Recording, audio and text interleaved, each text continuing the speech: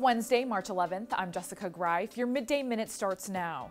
Sylvia Hayes wasn't the only policy advisor in former Governor John Kitzhaber's office who ran a consulting business on the side.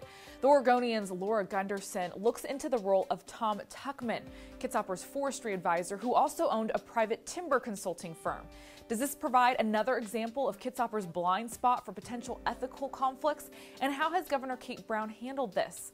Plus, Governor Brown is visiting the Oregonian editorial board today. Stay tuned as the board seeks details on her ethics reform. Crime reporter Maxine Bernstein profiles a man who lost his son in an accidental shooting in Portland Sunday. Find out how Mike Kincaid is handling his grief and hopes other men and women will take notice to what happened. The story has prompted a lengthy conversation from readers about the role of guns. Tomorrow is UO Pro Day, an event for former Duck players headed to the NFL draft. It's not open to the public, but a Reynolds High art teacher and football coach will be there anyway with the hope of getting Marcus Mariota's attention. Find out why in our on-camera interview with the teacher.